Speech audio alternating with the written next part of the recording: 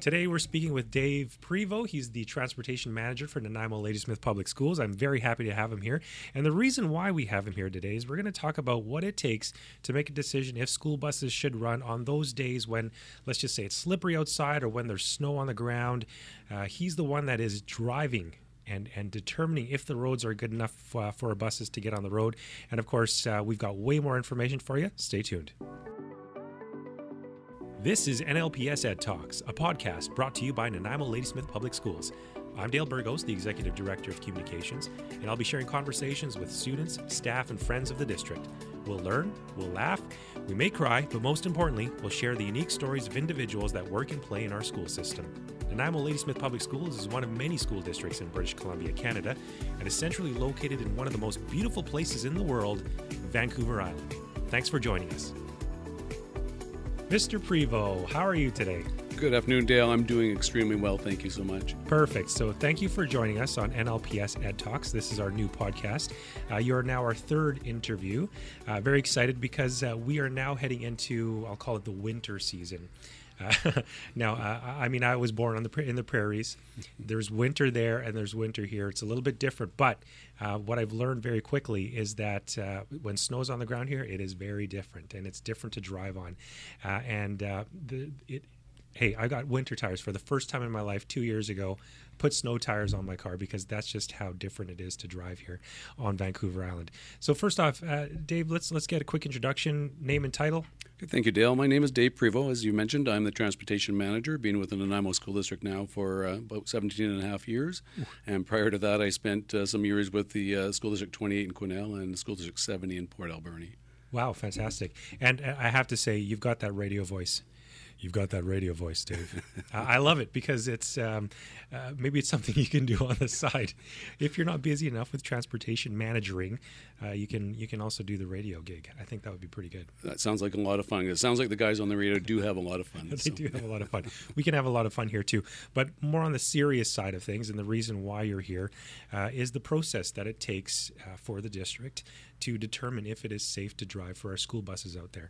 First off, let's just talk about the reason why we would want to take this practice, why we would want the school buses on the road on certain days. Tell me about that. Well, obviously, we're number one factor in school busing is safety. So we're always everything we do is safety related, and certainly road conditions where the rubber hits the road is number one for us. So. Yes, exactly. That's right. We want to make sure that once the kids are on the bus, that they continue to be safe. Now, let's start the process now, right? Let's just say, hey, look, weather forecast coming up. Looks like it might be a little cold, might be some snow coming in the horizon. So what do you do on those nights when we have those forecasts? So, Dale, all the time in the wintertime, I'm watching the weather forecast. I'm watching the temperatures. And as we know, they're not always correct, the weather forecasts and such. So we have to be very careful. So I'm largely watching temperatures. I'm watching satellite forecasts, different things like that. So I watch many different types of forecasts as well. Any news I can get on the internet, that sort of thing. And we also have some good information coming to us through the school district as well that the city of Nanaimo uses their forecaster. So we use that as well, and the VIU uses it as well. So it's we watch them very closely. So it's obviously very, very weather related. Right. And I'm always watching the weather this time of year and watching the temperatures, and things can change very quickly for us. Yes, they can. I've heard the stories where quite literally overnight we've got a dump of snow and there could be 2-3 feet on the ground.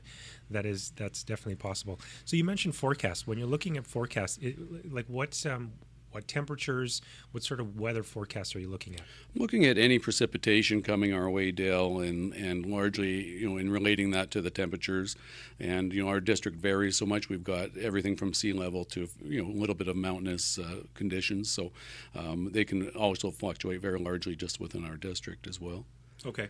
And because I'm part of that process in the morning, determining or rather communicating when schools are open or closed during those times of inclement weather. It's a process, Dave, and maybe you can give us a little explanation on what you do once you have seen the forecast. determine that there might be some weather coming our way, what do you do? So anytime the weather is looking like it could be inclement, and whether it's ice or snow, both are huge factors for us. I will watch the weather, like I said, very closely. Forecasts. I'll get up at usually get up at about 1:30 a.m. and look at what the weather is doing, what the temperatures are. I'll look at highway cams, which is another really valuable tool to us, and I'll make a decision whether I think I should head out or not. And if I do, I now live out near Spider Lake, so I'm a little ways out of Nanaimo. So in the bad weather, it could take me a good 45 minutes to an hour to get here. So I know I need to be leaving by about 1:30, 2 o'clock at the absolute latest. So when I leave there, I have my own car and I have a four-wheel drive. So what I do is I come through to North Nanaimo. I'll check the roads in Lance'ville, North Nanaimo, Jingle Pot Road, in and around back to our shop here in South Nanaimo, and where I'll get the shop truck, which is also a four-wheel drive. Then I will head up towards Extension, into Ladysmith, and usually out towards Cedar by the Sea and Cleet Bay and Yellow Point and all those areas as well, and then come back into town. Usually when I'm coming back in through Cedar, that's when my magic time is to call my boss, Pete Sabo, and get some information to him as well. So we also, if it's not a weather day if I don't think that there's going to be any issues running our buses, I'll generally just send an email to Pete Sabo and let him know that I've checked the roads and I'm comfortable running the buses. Right, excellent. Okay, so Pete Sabo is our Director of Planning and Operations, and he's, of course, the one that you directly report to. So when I first found out that you get up that early in the morning and start driving, first I thought, what? With a big question mark on it and exclamation afterwards. But that's what it takes. I mean, you're out on the road, so it sounds like by the time you do your routes, you get back, it's roughly just after 5 o'clock or so by the time you get back to the office after you've done the route. Usually I'm still coming back in. I'll phone Pete, as I mentioned, from the Cedar area, so I'm still probably up to a half an hour away from the shop, but I need to get that information out as quickly as I can. Wow, fantastic. I appreciate that, Dave, because that is quite early, and that probably would explain a lot of the times when I see you in the wintertime at about noon. It looks like you're about ready for a nap. Probably already had one. So. Okay, fair enough. Now you're back at the shop. You've already put in that call to Mr. Sabo, again, the Director of Planning and Operations. So I can explain a little bit about what happens after that fact, because once you've reported to him, essentially that the roads are good, or the buses you believe the buses should run, determining the weather, or that they shouldn't run. Really what happens after that then is Pete Sabo shares that information with the superintendent. I'd also like to explain a little bit about the process. So once the decision is made shortly after 6 a.m., we try and make that decision by 6:30. Now, there are 4 possibilities when it comes to inclement weather. We look at 1, close schools. Option 2, cancel bus runs but leave schools open. The third option, cancel special needs buses, but other buses run and schools are open. And there's a last option, number 4, schools are open and buses are running.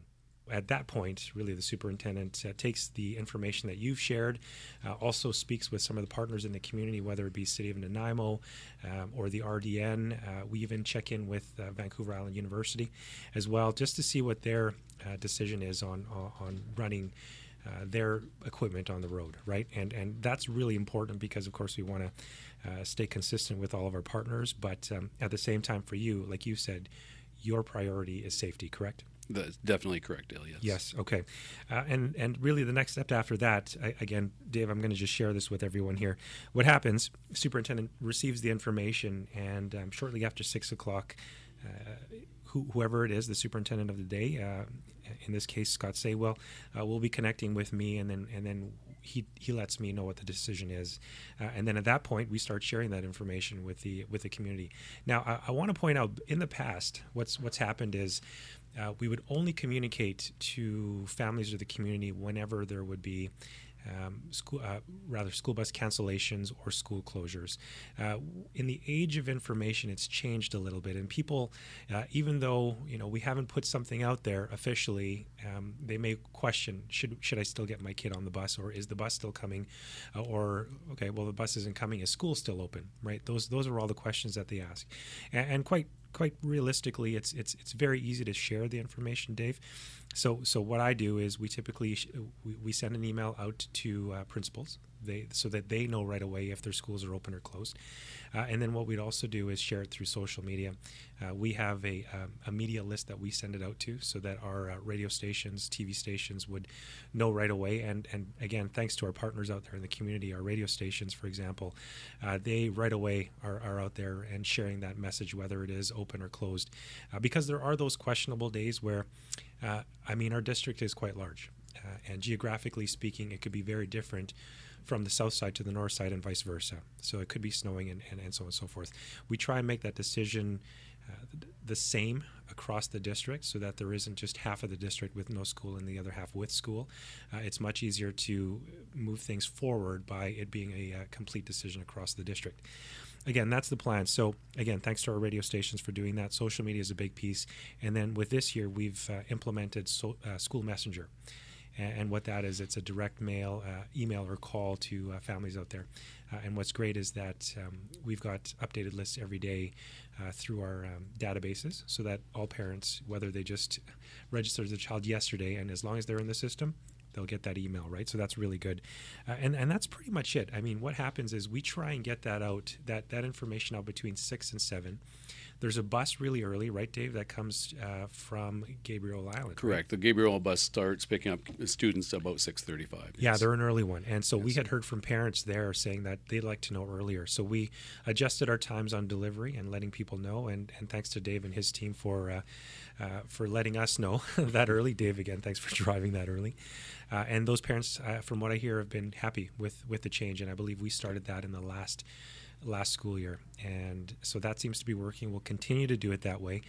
We will strive to, if we have that decision whether school buses are running or not running, that places like Gabriel Island will know right away. There's some other communities where their kids are on buses a little bit earlier as well, so they would appreciate that same piece of getting that information nice and early. Typically what we would want, though, is 7 o'clock would be where the decision would be the final decision, and that's when people would know that that's what we're doing for the day, right? Now, Dave, did I miss anything in the process here? No, I don't think so, Dale. The big thing is for us is obviously, again, student safety, and it's a tough decision to make to run buses or not, or to close schools or not. It's like we mentioned, one end of our district could have no snow on the roads or no ice, and the other end could have a foot of snow and a bunch of ice. So it's a really difficult decision to make. And as you mentioned, with the schools, we don't cancel partial bus runs. We worry about the communication of such, and leaving students at risk when there's no bus coming is not a good idea. So we will endeavor to transport the students safely, and I thank you, Dale, and your department for all the communications you people do. You guys are amazing. Well, I think it's great. We work in tandem, right? And thank you for that. But we couldn't share the information unless we had the information, which is, of course, you're a big part of it. Dave, a little bit about some of the questions that we received, because there are some comments from the community about why are we canceling buses, and then why would you think that it would be safe for us as a parent or a guardian to drive our kids to school? So we cancel buses. This is the example. We cancel buses, but school's still open. So we have some of those comments from parents, and it's not really a cut or dry thing.